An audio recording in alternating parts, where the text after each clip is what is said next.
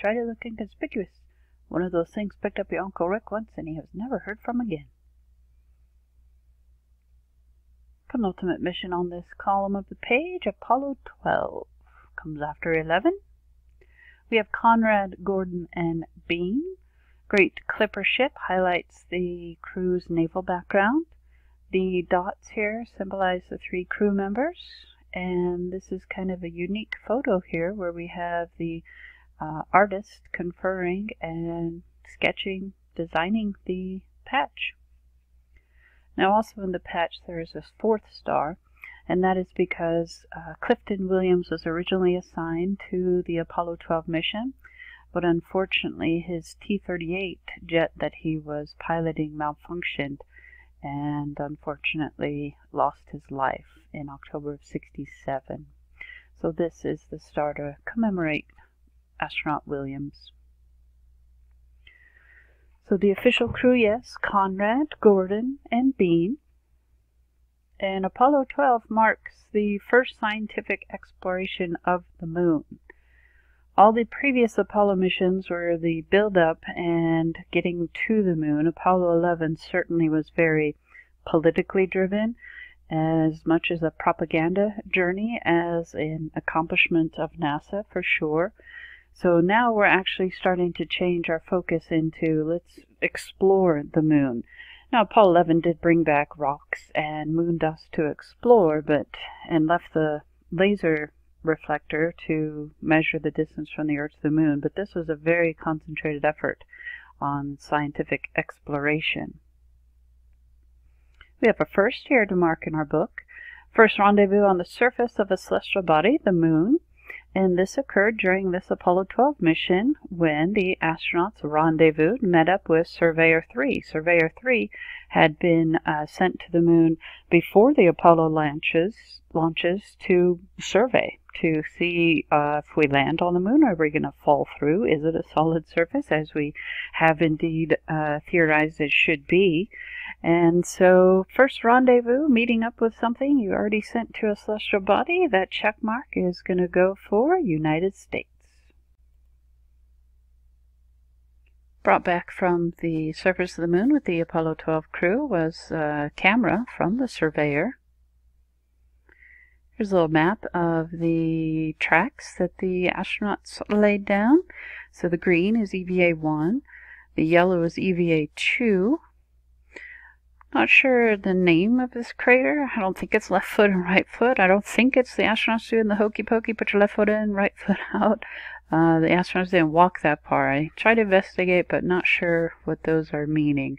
But quite the exploration in this area of the moon in the Surveyor spacecraft. A couple items from Apollo 12 astronaut Pete Conrad. And this is a flag and a Princeton flag from his ditty bag, little personal bag the astronauts get to take aboard the craft with them. And some of the lunar module notes. Good recovery of the astronauts. They have extra precautions here again, like the Apollo 11 crew, because they had gone to an alien world. They didn't have to stay in quarantine for as long as the Apollo astronauts of 11, but they did spend time in quarantine, as we want to make sure things are safe. And this is the lunar prospector that in the 90s was able to take very close-up images of the area of the Apollo 12 landing. So right there's the Intrepid, so rather than the Eagle, the Intrepid landing site here, and their command service module was called the Yankee Clipper. Again, a shout out to all 3 of them being naval officers. Here's the Surveyor spacecraft and the crater that it was landing in, or had landed in.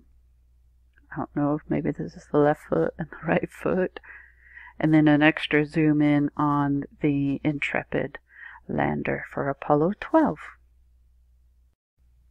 In January of 1970, the Apollo 20 mission was announced by Congress that due to budget cuts and the fact that we had been to the moon twice now, and that people in the general public were not as fascinated in space exploration, or maybe more to the point, beating the Soviets, as it was felt that reaching the achievement of going to the moon certainly ended this race for space.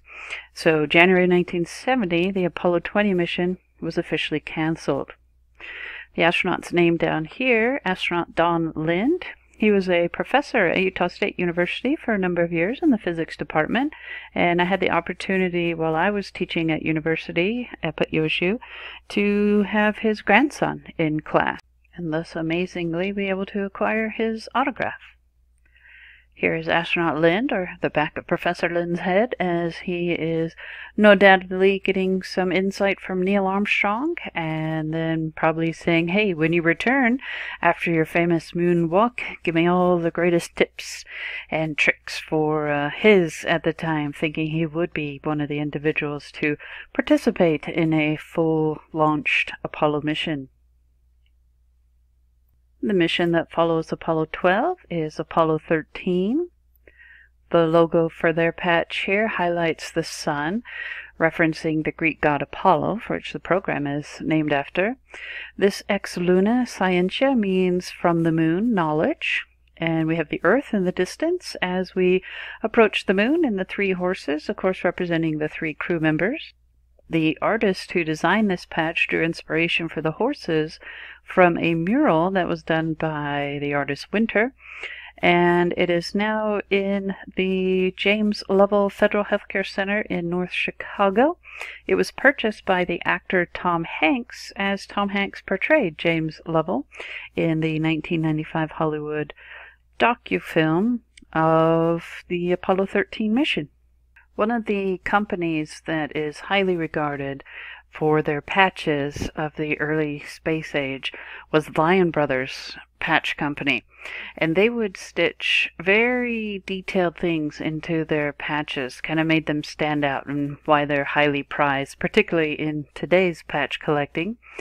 The significant thing that is a standout in a Lion's Brother patch for the Apollo 13 mission is right here in the mane of the horse. You might be able to see the 13 that is stitched into the mane of the horse. So those are the highly coveted patches. So what you want to jot down for the Apollo 13 mission is it's the first and only aborted lunar landing mission. So the intent was to do the repeat performance of Apollo 11 and 12, land on the moon, do EVAs, collect samples, and this mission actually had much more science investigation and experiments planned than Apollo 12. But unfortunately, they had to decide to skip the process of landing on the moon, much to the disappointment of all three crew members, and they needed to focus their mission on coming home safely. And we'll look at the various reasons for that ahead, of course. The astronaut names you want to jot down are Lovell, Swaggart, and Hayes. So more often you'll hear Jim Lovell, Jack, which is a nickname for him for John, Jack Swaggart, and Fred Hayes. Now, the original crew was not with Jack Swaggart. He was a backup crew member, but the prime crew member pilot was originally astronaut Ken Mattingly here. Ken Mattingly was part of the backup crew, like I said, with Charlie Duke. And Charlie Duke had been exposed to rubella, commonly known in some places as measles. And Ken Mattingly had not had rubella as a child, and he'd been exposed to Charlie Duke, obviously, as they worked so closely together in training. And since he was the only one out of the prime and the backup crews that had not had the measles in his childhood, he was grounded by the flight surgeon, as you definitely wouldn't want to be sick with measles while you were in space. And so Swaggart was the person moved up from the backup to the prime. Traditionally, you would take the entire backup crew and make them the prime crew. These were a little different set of circumstances, and they were only a couple of days from launching. and it just made more sense to all parties involved to replace Mattingly with Swaggart as the pilot. There were no qualms, no concerns about his ability in just a couple of days to be the replacement because they trained so much together as prime and backup. So it was a great fit, and Swaggart likes to joke, as it says here, "I guess I had the shortest tour as a prime crew member of any astronaut. 2 days and a bang." And we'll get into this 2 days and a bang here with the Apollo 13 mission. NASA astronaut with the most experience at this point was the commander of the mission, Commander Jim Lovell.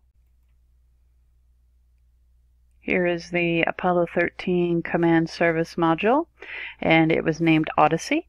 Lovell liked the name, with the definition of the word being a long voyage with many changes of fortune, and also a reference to the, at the time, very popular, and still in today's society, pretty popular film of 2001, A Space Odyssey. The Apollo 13 mission launched on April 11th, 1970 at 13:13. Happens to be 1:13 p.m. A couple days into the flight, as tradition had been early on in the Apollo missions of being able to broadcast, and the general public would view live and watch the astronauts as they were in space. Apollo 13 broadcast had a rather funny moment in here for you that we'll play. Uh-oh. Have you guys completed your income tax? How do I apply for an extension? Yeah, Joe, I gotta. Hey, that ain't too funny. Things kind of happen real fast down there, and I do need an extension. I didn't get mine filed. I'm really serious. And he was able to get an extension of his taxes that are due April 15th, as he certainly was out of the country, out of the planet. And it's unfortunate the general public didn't get to see this hilarity, as the television stations did not air the Apollo 13 broadcast, as the public interest in watching the astronauts from space had waned already. And we'd only been to the moon twice, but for so many, as I mentioned not too long ago, that was enough. We'd beat the Soviets now by going to the moon, so what was the appeal in this excitement about space exploration? So, not a great feeling for the folks at Mission Control, and they didn't tell the astronauts that they had not been broadcast. They figured they would tell them when they got home. You know, keep them focused on their mission and recognize that they're in a very stressful situation, so we don't need to add to that. So about, I think it was 6 minutes or so after the broadcast, as Commander Lovell and Swaggart were putting the camera away and running up to the next series of tests they needed to do, we have this occur. This is the crew of Apollo 13. Wishing everybody there a nice evening, and we're just about ready to close out our inspection of Aquarius and get back for a pleasant evening at Odyssey. Good night. 13, we've got one more item for you when you get a chance. We'd like you to stir up your cryo tanks. In addition, I have Shaft and Trunnion Okay. for a look at the Comet Bennett if you need it. Okay. Stand by. Okay, Houston, we've had a problem here. This is Houston. Say again, please. Yes, sir. Houston, we've had a problem. We've had a main B bus undervolt. Roger, main B undervolt. Okay, stand by, 13. We're looking at it. And we had a pretty large bang associated with the caution and warning there. So that's why Jack Swaggart would joke that he was 2 days and a bang, and then all of a sudden the mission changed dramatically, that all the thousands of hours that they put into training, particularly for their moon exploration training, they put in 5 hours of training for every hour that they would actually be on the surface of the moon, was gone, as now the Apollo 13 mission became a recovery mission. The engineers at Mission Control initially thought maybe it was just a computer readout problem, until the astronauts reported in that they'd heard this loud bang. And Jim Lovell's line that, "Houston, we've had a problem here," has been incorporated into the mainstream culture ever since the 1995 Hollywood film of Apollo 13. It's often misquoted by people saying, Houston, we have a problem. What he actually uttered was, Houston, we've had a problem here. And if you put it together, the fact that this occurred the second day of the mission means it occurred on the 13th of April for Apollo 13. Now, it's not about the number 13. It's not any type of irony. It's just a matter of pure coincidence. And then the situation became even more alarming when the astronauts can look out their very small window, and this is what they view. We are vetting something. And that something turns out to be oxygen. So of course the media goes wild, because now there is the fate of 3 humans in space. Who are we going to be able to bring them home? Are they going to be able to survive? Will they have enough oxygen? So the media becomes an absolute frenzy over this precarious situation for these astronauts. And here's some footage from back in the day. Here is a bulletin from ABC News. The Apollo 13 spacecraft has had a serious power supply malfunction that could cause the lunar landing mission to be terminated early. I assume you've called in your backup beacons? Flight, say again? Have you called in your backup beacons now? See if we can get some more brain power in this We thing? got one here. Roger. At the moment, the astronauts are continuing to try to isolate their trouble. A late report says the spacecraft now is operating on battery power alone. All unnecessary equipment is being turned off. The media frenzy was in the homes of the astronauts' families as well. And remember the Voxes, the voice systems that allowed the astronaut families to hear what was going on at Mission Control. This happens to be Marilyn Lovell, the wife of Commander Lovell. And so you're leaking oxygen, or you've had some oxygen that was vented into space. You're now on shutdown, running only on batteries. You're now using the LEM and the service module as one spacecraft, and this presents some unique situations you'll see here. And the Aquarius was the name of the lunar module, and they're utilizing both mechanisms and electronics and batteries from these two acting as one spacecraft. And as if there wasn't enough to deal with, we have this situation. The astronauts faced another problem, their own exhaled breath. The lithium hydroxide chemical to take carbon dioxide out of the air was not sufficient in the lunar module.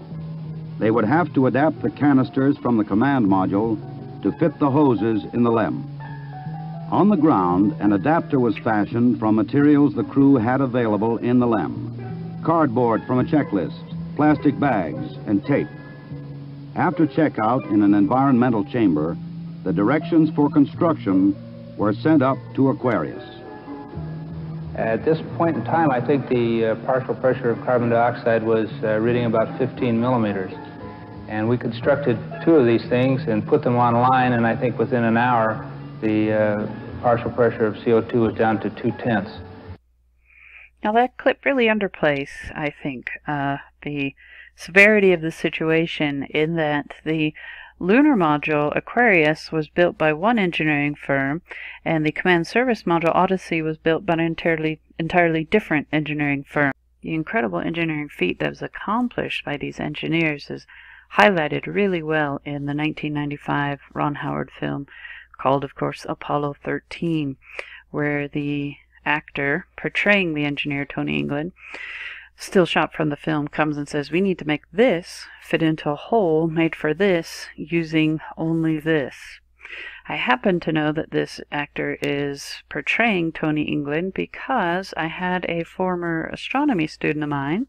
She graduated with her Bachelor's of Science in Physics and Astronomy from Northern Arizona University, and then went on to pursue her PhD at the University of Michigan, where her department chair, so your professor who mentors you, was indeed Tony England. So here is Deke Slayton presenting what the engineers managed to put together. And then I think something that's often overlooked in this remarkable moment is how they then had to convey step-by-step instructions to the astronauts to build this. they didn't have a set of instruction books with pictures and step-by-step items. This is a great skill in communication, in technical writing and technical communications, to be able to convey how to construct this apparatus that ultimately did save their lives. Everyone at the Mission Control Center on the ground is certainly breathing easier, and most definitely breathing easier with a richer environment of oxygen. The astronauts who managed to construct the device that was communicated up to them, just a real monument to human engineering. Just an incredible, incredible feat. With people breathing a little bit easier, the focus then was returned to, now people were still working in the background obviously in this, they didn't all stop to do this, but now media focus was, how are these gentlemen going to get back? With that explosion, how much damage was done to the exterior of the vehicle in having shut down the major electronics in the spacecraft. There was a decrease in temperature, and so they were only running vital systems in this survival mode spacecraft, and the declining temperature made it very uncomfortable. And then you had the problem of water condensation building up, and that became a concern for everyone involved, with water and electronic circuit boards obviously not being a good mix. And everyone knew the choice that was made when they powered down the systems to be able to kind of stop, take a check, where are we at with this situation, that landing on the moon was now definitely out of the question. So the original trajectory had to be modified so that the gentleman could return home safely. And this is where a very famous line that Gene Kranz, the lead mission controller, comes from, that has inhabited our culture, and that is, the failure is not an option. That the gentlemen are here, we need to get them all the way back here, and definitely failure is not an option. Not only were they doing mass calculations on the ground in the replanning of the trajectory and re-entry orbit. This is Jim Lovell's scratch pad, essentially. This is the binder that had it's like the playbook for the flight, and these were his manual calculations. Of course, there's not these graphing calculators that we have today. This was all done by hand, mental calculations, as you can see here in the margins. And just some more of his notes, as he was, of course, this is not what we're doing anymore. We don't have to worry about the landing gear. And so they're making their notes of what they're going to have to do next or instead of. So major rewrite in the procedures. If there's some positivity to be taken from this, it's the fact that the Apollo 13 crew have a Guinness World Record to their name, the highest absolute altitude attained by a crewed spacecraft, and that is the 400,171 kilometers, or just shy 250,000 miles from Earth, 250,000 miles from Earth. In comparison to the Gemini 11 mission, we told you the 850 miles. You can see this is a staggering difference, and so the record is still held by the U.S. So as they have made their major plans and made the what are called burns, as you need to change your velocities and the angles at which you were to return, the astronauts then had to separate from the command service module, as re-entry is just the Apollo capsule itself. And as they separated from the Aquarius module, they could see the damage that was done to the service module, and we'll show you that here. And there's one whole side of that spacecraft missing. Is that right? The whole panel is blown out, almost from the base to the engine. Really a mess. Man, that's unbelievable. So that would be rather disturbing as an astronaut looking out. In particular, people were alarmed of, okay, how far up does this damage go? Did the damage affect the heat shield. So one of the things that is always with an Apollo mission is, as astronauts make that big pass behind the moon and are out of radio communication, and then as they come through the touchdown, splashdown sequence, normally it's about 4 minutes or so that you won't hear from the astronauts, as they're not in ability to have line-of-sight communication with radio waves. And so this 4 minutes extended into a very stressful 6 minutes, which certainly 2 minutes of silence when everything has just been edge of the seat, survival, bring these men home. That was just an extended level of stress for all the world that was watching at this time. When Houston does hear from Aquarius and they get confirmation of the splashdown, there is absolute jubilation and celebration. We'll see some of that here in this clip of the Apollo 13 splashdown. Apollo 6, recovery, over. Apollo 1 splashdown at this time.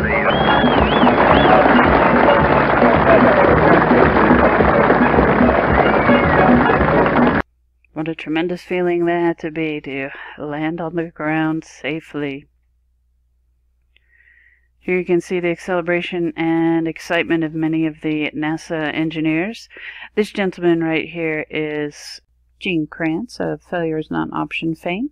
Hopefully he's more famous for his dedicated career to NASA, longtime flight controller and flight director for many, many NASA missions. This flight controller right here is Jerry Griffin. Managed to acquire his autograph. And if you've had Astronomy Universe, you'll know a great connection of Jerry Griffin to my all-time favorite film.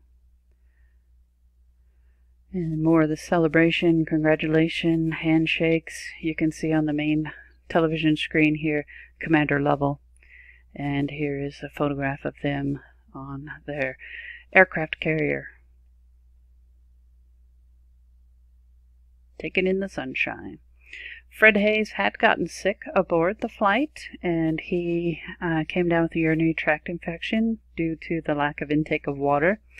And Ken Mattingly, who was grounded from the Prime mission as pilot, where Jack Swigert filled that role, he ended up not contracting rubella during his time in helping the astronauts return safely.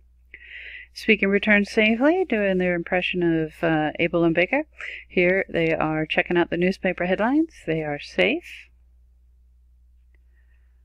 President Nixon awards the crewmen and the entire Apollo 13 mission operations team a Presidential Medal of Freedom. And a commemorative patch for their mission, so their original mission patch here, a commemorative one, the words that Fred Haise uttered as they came away from their Aquarius and filmed the vessel.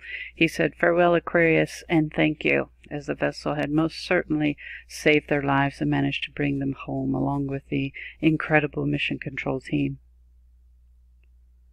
Many years on, this is a picture April 15th. Tax Day, 2010. We have Fred Haise here, Jim Lovell. This is Ken Mattingly, the one who was the original pilot for the mission. Jack Swigert, unfortunately, was not alive in 2010 as he had succumbed to cancer. And this is Gene Kranz, the mission controller. Jim Lovell's hometown is Chicago, and this is the Adler Planetarium. It's the North American continent's oldest planetarium. And there's a nice exhibit featuring some of Jim Lovell's collection in the Adler Planetarium. Here's his suit from the Apollo 8 era, the wonderful lap around the sun.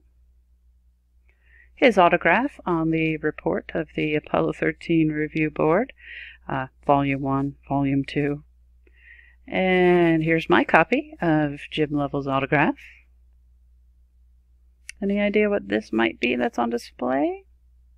A flashlight. How about this thing? Remember, this mission was going to do some extensive geological work, and you don't want to come back from your mission and say, it was great. You want to be able to give precise detail, and the astronauts have been trained by artists and geologists to be able to interpret better what they were seeing. And also on display, the commander's helmet that Lovell would have worn as he walked on the surface of the moon. Here's the checklist on his cuff. So little step-by-step procedures reminding of the mission steps. And they didn't land on the moon, so what would have been part of the craft to remain with the Aquarius was the plaque here. And it was kind of a unique plaque to begin with anyways, in that it didn't have the typical expression of coming in peace for all mankind. Not that they didn't come in peace. If you're interested in reading more about this amazing engineering feat after accomplishment Apollo 13, there's this great book called Lost Moon, written by Jim Lovell and the help of Jeffrey Kluger. There's also a book, The Apollo Venture, about the making of the movie Apollo 13 in conjunction with the Apollo space program. Apollo 19, you'll see featured Fred Hayes, so another opportunity to perhaps walk on the moon with Apollo 19. On the 2nd of September, 1970, that mission was canceled. All right, what about Apollo 18? This would have featured Gordon, Brand, and Schmidt, and this mission was also canceled. So it was officially declared by NASA that the Apollo 17 would be the final mission to the moon. So several missions shorter than the original Apollo program had been slated for and envisioned.